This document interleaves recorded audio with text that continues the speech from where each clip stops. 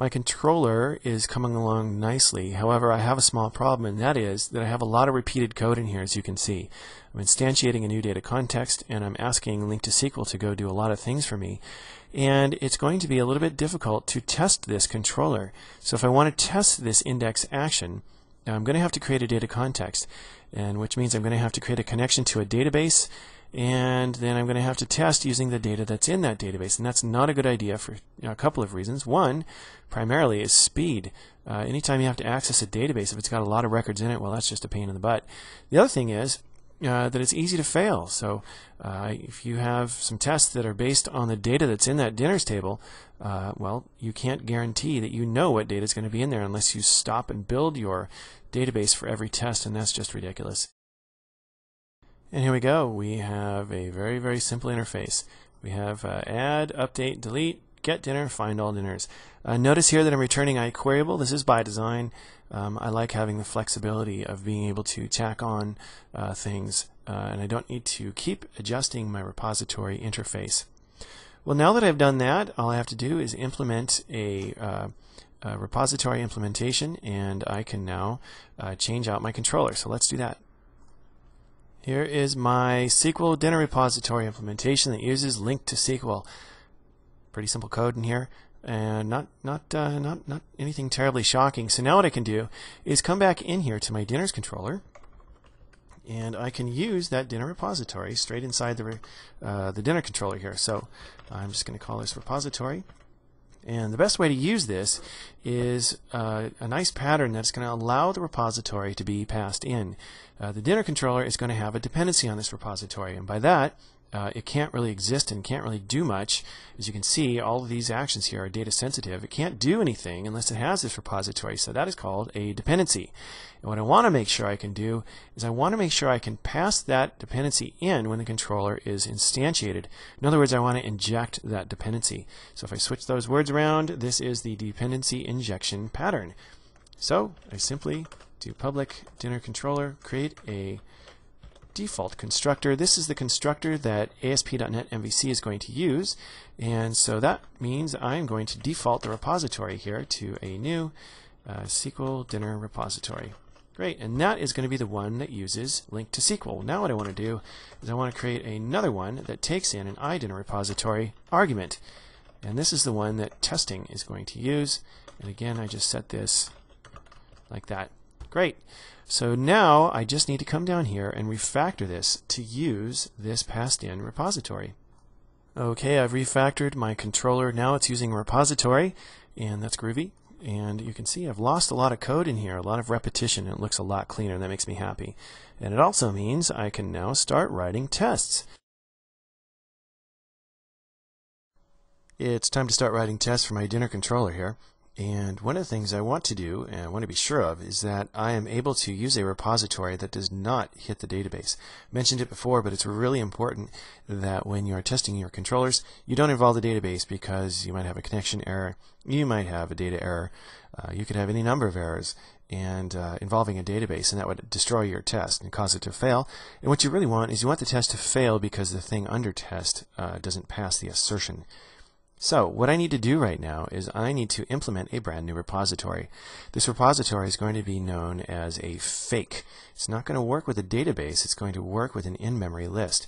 So down here in my test application, I've created a directory called fakes, and in it I'm going to create a new class, and I'm going to call it a fake dinner repository. All right. So now what I need to do in this fake dinner repository is I need to implement an iDinner repository. And we can implement this by right-clicking, implement interface.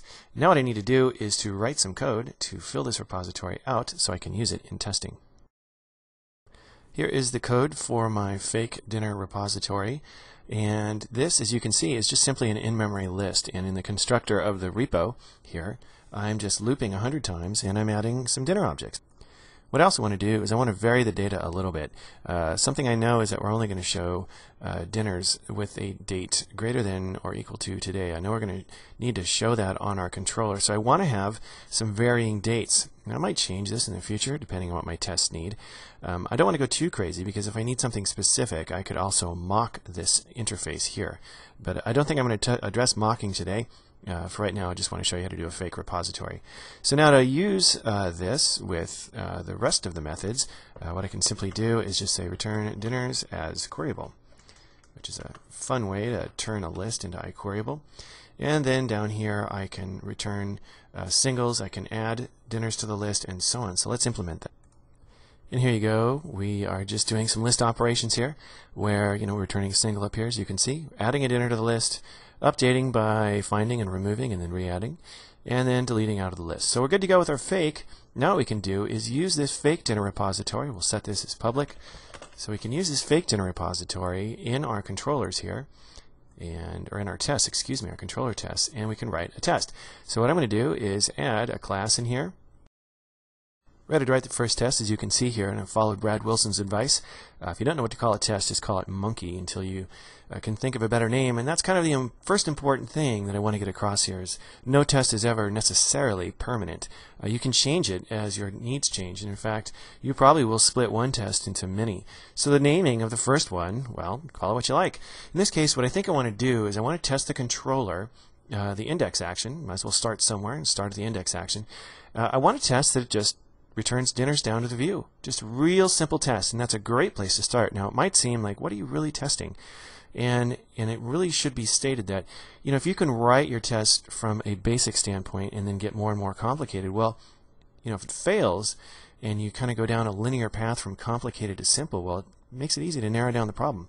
So what I want to do here is I'm going to give this a name, and I'll just say index should return, let's just say 1 or more dinners. There we go.